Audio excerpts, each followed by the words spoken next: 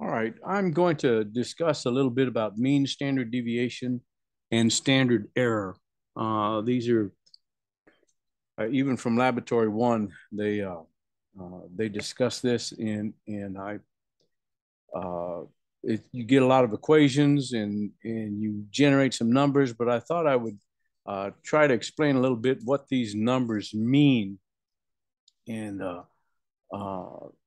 this was the best way I thought of doing it. So I'm going to discuss mean standard deviation and standard error as it's taught by um, David Loyd in Physics Laboratory Manual, fourth edition. Let me get it there on the screen. That's what I'm using as a text. So from the general laboratory information, it's not even laboratory one, it's just the general laboratory information that he gives at the beginning. He gives us equations for getting the mean x bar, which is just you sum up all the x's.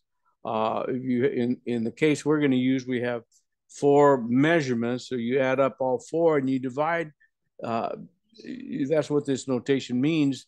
You sum x1, x2, x3, x4, and then you divide by the number n, which is 4.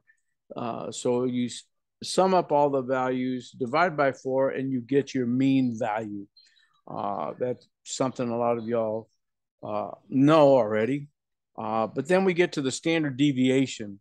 And to get the standard deviation, the sigma n minus 1, that's equal to the square root of 1 divided by n minus 1. In other words, whatever we're going to sum, we're going to divide it by 3 in this case, if our n is 4. And what you do is you subtract the mean from x1 and square it. Then you add the mean. I'm sorry. Then you subtract. Let me back up. You take the you subtract the mean from x1 and square it. Add to that the mean subtracted from x2 and square it, and so forth for x3 and x4. And then, so that gives you the standard deviation. Well, what does the standard deviation mean? Well, all of your data, here it's a little difficult to show because there's only 4 data points, but when you have a lot of data points, you can see this. 68.3% of your data should fall within one standard deviation on either side of the mean. 95.5% of your data points should fall between plus and minus 2 standard deviations from the mean. And then finally, 99.73, almost all of your data will be within 3 standard deviations of the mean. So that's what standard deviation is. And then the standard error is this equation 4 is the standard error alpha is equal to the standard deviation divided by the square root of n. In this case, the square root of 4, which is 2. You take your standard deviation and divide it by 2. So these are the formulas that are used. And then in laboratory 1, problem 3, he gives a little example. And he's got Abe, Barb, and Cal. These are 3 students that have taken measurements. You can see that there's 4 measurements here that Abe took, 4 measurements that Barb took, and 4 measurements that Cal took.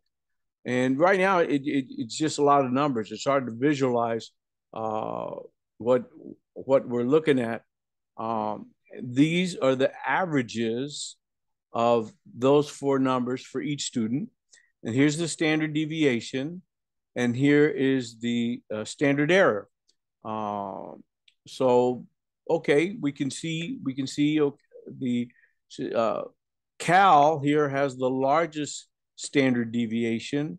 So what are we expecting? We're expecting his his data to be kind of wide. The smallest standard deviation is Barb, and you say, oh, okay, well, she must have some good data. She's got a very low standard deviation. Is that necessarily true? We'll see that. And then Abe, he has 0.0046. He has some pretty good data. We'll see who gets it best. Okay, so the alpha, the standard error, well, we'll see both. We see that both Abe and Barb, they have 0.0002, and then Cal has 0.0005. Well, we saw that his standard deviation was larger than either Abe's or Barb's. So, we might be able to tell something from that. And then we also learned that the actual length of the table as determined by sophisticated laser measurement techniques is 1.4715. Oh, well, it looks like Abe came very close to that. Barb, well, she's, a little high on her measurements. Cal is pretty close, but he's the one with the large standard deviation. So let's see what this looks like on a graph. I mean, this is a graph of my own making. It's not a distribution of the data. Well, it sort of is, but here the blue, these blue lines, I know it's a little cluttered, but I thought it would be best if we look at all on one graph. You can see that this is the blue lines are Abe's data. The blue dots are Abe's data. This is the mean, and this is the mean plus one standard deviation. This is the mean minus one standard deviation. You can see, so it's pretty close. And the red line here is the actual measurement as given here, the 1.4715. You can see 1.471, 1.472. So the 1.4715 is right there in between. When you see Abe got it pretty close to the actual measurement. So his data is pretty good. His standard deviation is good. His standard error was whatever it is, 0.0002, if I recall correctly. And so Abe looks like he's doing pretty well. Got very close to the actual measurement.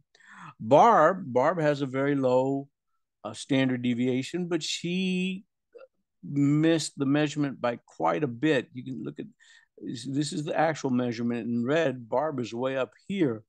And now Cal got close to the actual measurement, but his data, look at the spread, look at the standard deviation on his. His is pretty wide, and that's why his standard error was higher than both Barb's and Abe's. So this is a visualization. Now, what do I have here? What have I really plotted? These four are the data points. The fifth dot here is the mean of each one. And then the next data is the mean minus one standard deviation. So you can see that here, here, and here. And then this one is the mean plus one standard deviation. So that's how I plotted these. That's how I came up with these. And I just drew these lines. The dashed lines are the standard deviation lines. The solid line is the average, and the red is the actual value of the actual length of the data. I've even got a little legend here. The trials are 1 through 4. The average is data 5. Average standard.